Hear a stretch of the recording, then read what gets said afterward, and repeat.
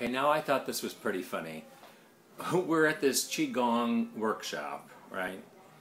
And the guy's telling us about science. And the science, they've finally proven it that there is life after death. And they have scientific proof. And I'm thinking, that's not science. What are you talking about? Guess what he uses as his evidence?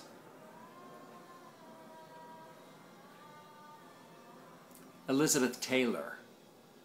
He says, so Elizabeth Taylor, you know, she had this near-death experience where she died on the operating table, heart stopped for several minutes, and then her little story after the whole thing was that she went up through the white light and went through the door and everything, and she got and she saw Michael Todd, and he said to her,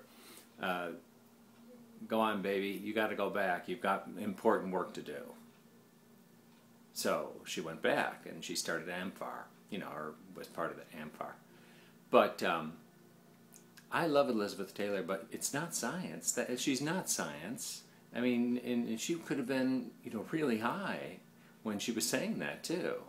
So, you know, it's like I don't think that she's a credible